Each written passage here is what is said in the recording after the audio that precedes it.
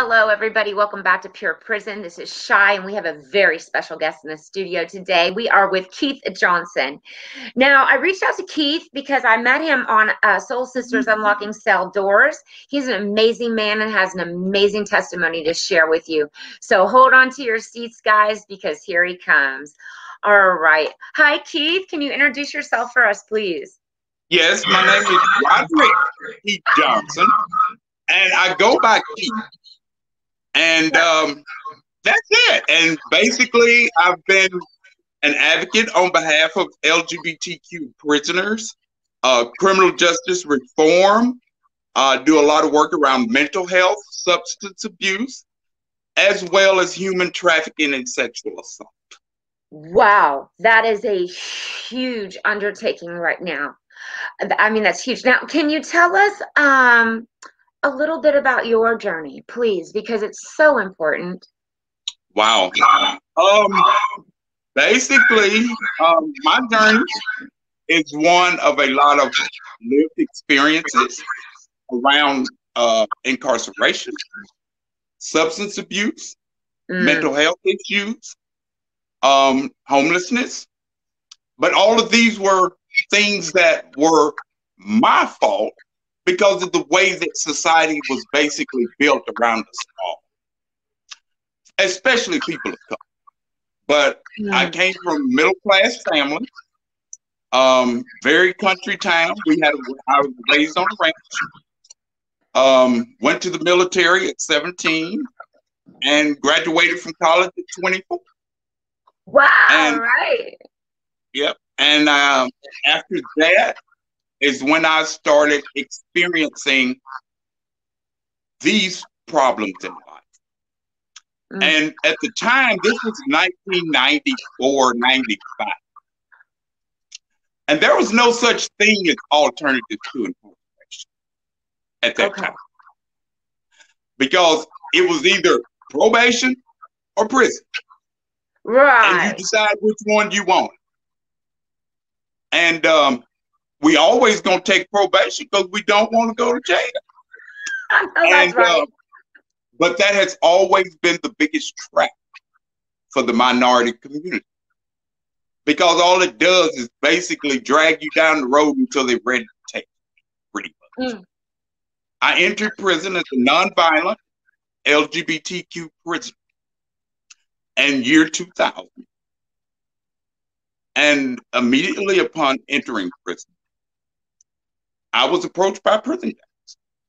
The way the Texas prison system was structured then was one of prison gangs. You know, you got white gangs, black gangs, Hispanic gangs, and nobody interact with each other. But if you were an LGBTQ prisoner at that time, you basically had to have a man. Was their point of view. I was approached, and I basically said that I ain't getting no man. You know, I came down here to do some time, and I'm going home. Right. But the following day, I was beaten to a pulp by the gangster disciples. And after that, I was forced to be with one of the gang members that basically was, my overseer. And that started 18 months of pure hell for me. Because I was bought and sold into sexual slavery. It was human trafficking behind bars. I went to prison officials 9 separate times. Each time it was all white classification committees.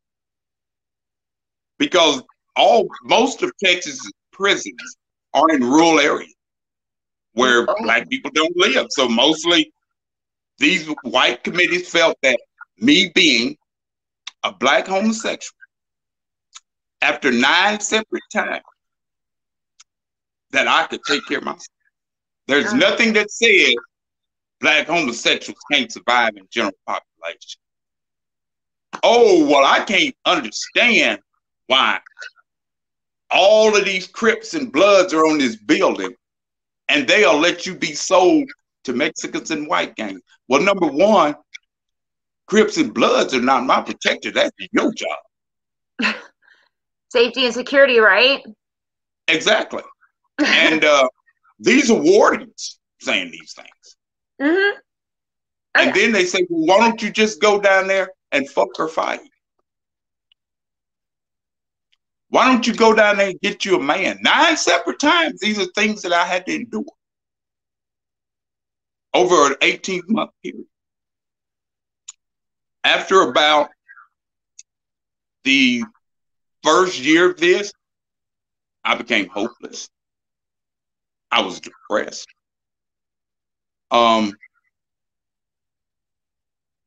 That was the hardest time. I mean, it was you being bought and sold, you having sex in showers, stairwell, recreation yard, wherever it's called.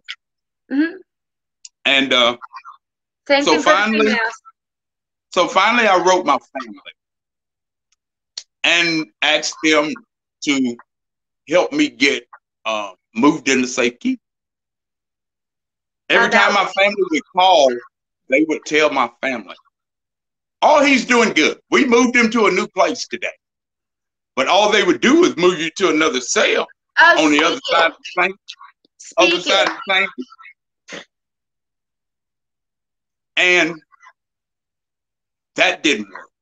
Right. And my family have never had a prison experience or any type of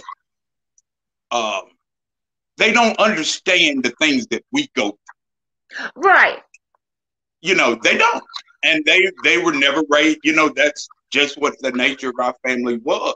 So they didn't know what to do. Keep asking the people to help you. Right. One of my mother's cousins in Houston intervened on my behalf.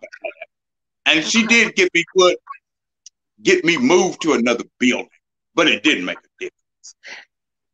And it kept going and kept going. So finally, I wrote friends, you know, I wrote organizations, you know, I did everything I could do. I don't care if I read this magazine and seen an address in there that said it was some kind of hope. I wrote them. Good, yeah. And I wrote a friend of mine in Oklahoma that I went to college with that had basically became like a paralegal attorney, you know, like an attorney. Yeah. And I was like, well, maybe he can help, you know? And he was like, after I told him that story, he was devastated. And he gave me a letter that he had found on his desk out of clear blue the day I wrote it. And it was to the ACLU's National Prison Project in Washington, D.C. And I wrote them, you know, and I was like, told him my story. And the ACLU's National Prison Project does not answer individual prison letters unless it's involving a class action type lawsuit. Okay. You know, to get an idea of what's happening. But your individual letter, they don't read. It goes to like paralegals and people like that that filter it before it gets to the attorneys. Right. The director, Margaret Winter, was leaving her office and saw this letter on the ground. And instead of going back and putting it back in the office, I mean, it was on the outside where the mail was. And I assumed someone had dropped the letter. She went to the elevator and she opened the letter. And she was devastated. And the next day, she called. Wow. And the next day she called. And she was like, I got this letter yesterday and we're real disturbed about it. It sounds like it just sounds impossible. You know, it sounds unbelievable. You know, this don't sound like something like this could happen to somebody. Because the public, they don't really, even people like you're saying that are involved, they don't understand what truly happens there, because the impossible becomes reality. And but the thing about it, that's what they do, is they file class action lawsuits against, like, the Mississippi Department of Corrections, for solitary confinement. Yes. They know that the impossible conditions, but they couldn't believe something like this could happen.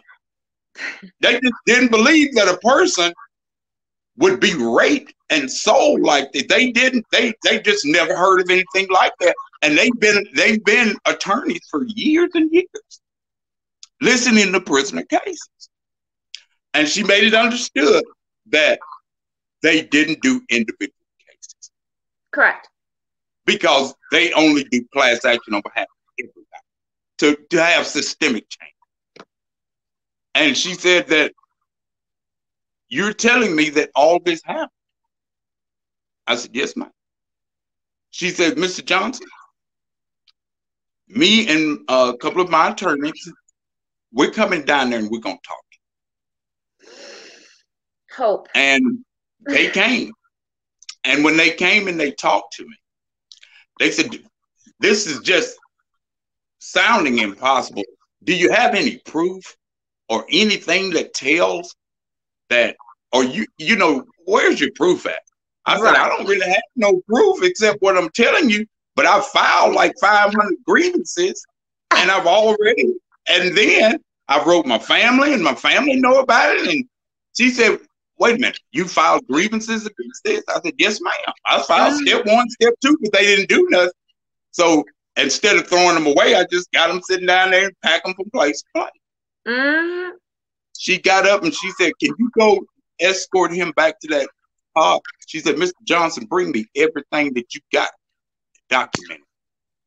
And can I hold you up for a second really quick? Because the grievance is a process that has to be adhered to when you are doing something in prison. And it is a step process. Don't think it goes straight to attention, because it doesn't. And you are fortunate to have had them returned, because there's many times when those grievances do not. But they do nothing. Right. They do nothing. Right. I mean, the only time that a grievance is worth anything is when you filing the lawsuit. That's the only time it's worth anything, because you don't get any rectification from that. Right. Very and true. That's just the way it is. And when I took her that, she went back to Washington, D.C. and called me the next day. And she said, Mr. Johnson, this is totally impossible. But this is something that we're going to take as an individual case, and we've never done that. Amazing. And she said, your case is the magnitude of this case. The reason we're taking it as an individual is because we feel this case is going to change the country. This case is going to have a magnitude that will change the prison systems. Yes. And I'm like, I don't care what you do. You know, you can help me. You can change the prison system. Just get me moved. You know, you can change it for me right now. I know. Yeah. Okay. You can do whatever y'all want to do with them papers I gave you. Right. Just get me moved to another building. And he said that. So then, the few days later, they went to the federal courts and got a temporary injunction against the state of Texas. Yes. And a week later, I was moved to one of the safest facilities within the prison system. And TDC and the ACLU filed one of the largest lawsuits that I've ever seen in the country against the state of Texas. Wow. Due to sexual discrimination and racial discrimination. And every other civil rights, magnitude violation. And then when they took that case and filed it, the media got a hold of that case. And when the media got a hold of that case, it set off a firestorm across the world. Yes, I read it. And oh my gosh. Incredible. Everybody responded to this case. And I was like, wow. And people turned out. They started calling legislators. They were, man, it was crazy. I mean, they were in front of prisons like, I want my son out of there right now. Right. Period. I'm not hearing nothing else y'all talking about. I want my son out of that prison right now. I don't care if it's happening to him or it's not. I want him out of there because I read what happened to this man. And this is what we need. This is what society needs to come together and understand, that there needs to be compassion, because things like bad things happen. And bad things happen when crime is involved also. But that does not mean that a person can't change. Compassion is needed so much. We need to change the way we think. And we have no compassion, because compassion stops when people are already ingrained and taught that this is what it is. That's right. And we have what they call the prison industrial complex that makes billions of dollars per year. Say it, I agree. And when this happened, my parents were flown to Washington, D.C., I think like a week later. Wow. Congress summoned them. And they wanted to hear this story because these men read this in the newspaper. It was in every newspaper in the country. And they're riding to the office reading this story. And they're like, you cannot tell me that this happened in the United States of America. And it's a problem. They asked my family, what the hell happened? And it's still happening. What is the problem with this? There's a problem that needs to be addressed. You didn't know that. First-time offenders should not go directly to prison. That should not. And I'm not talking about anything capital crimes. I'm talking about, can you do substance abuse? Will that help them? Let's find out what's happening. What's going on in their lives that this happened. There's so many other opportunities. There's all types of things that people don't just steal to pay the rent. Right. There's got to be something going on. And because society, there's something going on. Right. And society as a whole has to take this into, I just don't understand why we can't understand that you have to look at the background a little bit more. Okay. We have to rehabilitate also. And without rehabilitation, what are we letting back into our neighborhoods, our society? Keith, your society, my society, we live here. We are members of it now. We have to be. Right. Say it again. We have to be the change. And for 19 years, I've been doing this. Yes. Work. And I mean, I've testified before Congress. They passed the National Prison Rape Elimination Act in my name. Yes. And the Fifth Circuit Court of Appeals made a landmark ruling, the first of its kind, that said prison officials will be sued for any form of sexual or racial discrimination. So they're on notice. So what are you, tell us a little bit about what you're doing now. What is your big thing going on, and what are the changes you're working on right now? When I saw people turn out like they did, that became a revolution. And I stood up and I came back into the fight. And I started as a fundraiser for the Black Lives Matter movement. Okay. 2 weeks later, I found out that the Black Lives Matter movement does not provide funding to local grassroots groups, nor is there a coordinated strategy that each organizer, there's no coordinated strategy. And I approached them about it. What the hell? Because change You ask people in the streets that are marching, you say, well, what do you want to change? Well, we just want people to stop beating up black. We want the police to stop beating up black people. Right, right. Oh, that's not change. Change is better housing. Change is better mental health care. Yes. Change is substance abuse. Rehabilitation Change is criminal program. justice reform. Yes. Change is homeless youth. These are the things that are changed. Change ain't about beating no black people. If you don't stop this, it's going to keep happening. So the solution to that was to unify groups across the country. Yes. And I found some of the brightest minds, the most dedicated and committed people. There's nobody within this organization, because I created it as a donor-led, donor-managed organization. Everybody, if you gave $1, you're a member of this organization. If your commitment and your dedication is to what you're doing. Because my fundraising technique was through social media. I'm 52 years old.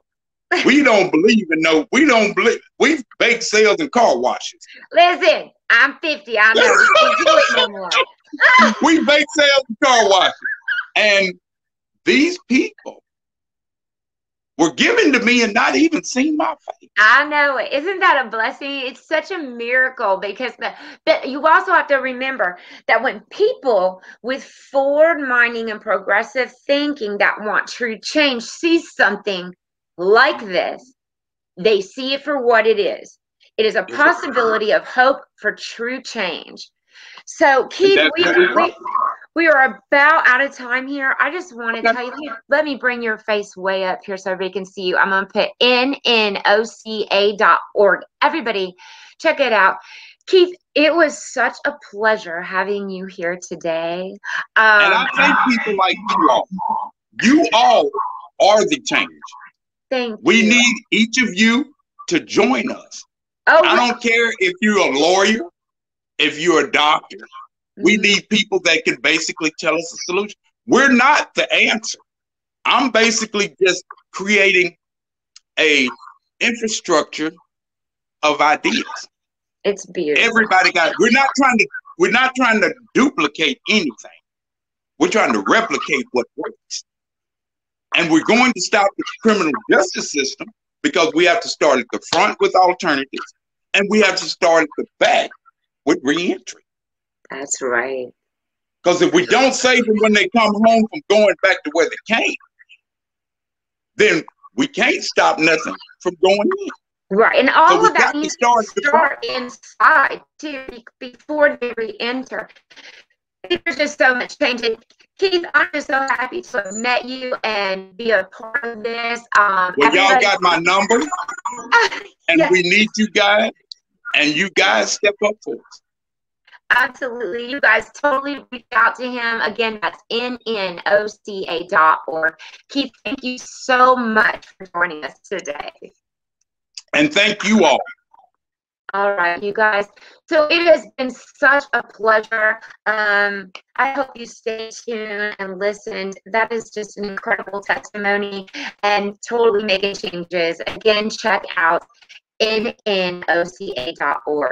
Another thing that I've asked you guys to all go and check out is Society First. It is a very progressive and forward website. It lays out all the problems that are inside right now, but it also gives solutions. I really urge everyone to check it out and also go and join Mr. Keith in his cause. I know I am. You guys, it's been such a pleasure. Remember, 2 choices, peace or pain. Every single day, every single choice is going to bring you one or the other. It's your decision. I'll see you soon. Bye, guys. Which is a 501c3. Because change, you ask people in the streets that are marching, you say, well, what do you want to change? Well, we just want people to stop beating up black. We want the police to stop beating up black people. Right, right. Oh, that's not change. Change is better housing. Change is better mental health care. Yes. Change is substance abuse. Rehabilitation Change is criminal justice reform. Yes. Change is homeless youth. These are the things that are changed. Change ain't about to be no black people. If you don't stop this, it's going to keep happening. So the solution to that was to unify groups across the country. Yes. And I found some of the brightest minds, the most dedicated and committed people. There is nobody within this organization, because I created it as a donor-led, donor-managed organization. Everybody, if you gave $1, you're a member of this organization. If your commitment and your dedication is to what you're doing. Because my fundraising technique was through social media. I'm 52 years old. We don't believe in we bake sales and car washes.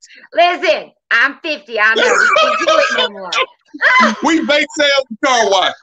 And these people were given to me and not even seen my face. I know it. Isn't that a blessing? It's such a miracle, because you also have to remember that when people with forward-minding and progressive thinking that want true change see something like this, they see it for what it is. It is a possibility of hope for true change. So, Keith, we are about out of time here. I just want to tell you, let me bring your face way up here so everybody can see you. I'm going to put nnoca.org. Everybody, check it out. Keith, it was such a pleasure having you here today. And I thank people like you all. You all are the change. Thank you. We need each of you to join us. Oh, I don't care if you're a lawyer, if you're a doctor. We need people that can basically tell us a solution. We're not the answer. I'm basically just creating a infrastructure of ideas. It's beautiful. Everybody we're not trying to duplicate anything. We're trying to replicate what works. And we're going to stop the criminal justice system, because we have to start at the front with alternatives, and we have to start at the back with reentry. That's right. Because if we don't save them when they come home from going back to where they came, then we can't stop nothing from going in. Right. And all of that needs to start inside too, before they re-enter. There's just so much change. And Keith, I'm just so happy to have met you and be a part of this. Well, y'all got my number, and yes, we need you guys, and you guys step up for us. Absolutely. You guys totally reach out to him. Again, that's nnoca.org. Keith, thank you so much for joining us today. And thank you all. All right, you guys. So it has been such a pleasure. I hope you stay tuned and listened. That is just an incredible testimony and totally making changes. Again, check out nnoca.org. Another thing that I've asked you guys to all go and check out is Society First. It is a very progressive and forward website. It lays out all the problems that are inside right now, but it also gives solutions. I really urge everyone to check it out and also go and join Mr. Keith in his cause. I know I am. You guys, it's been such a pleasure. Remember, 2 choices, peace or pain. Every single day, every single choice is going to bring you one or the other. It's your decision. I'll see you soon. Bye, guys.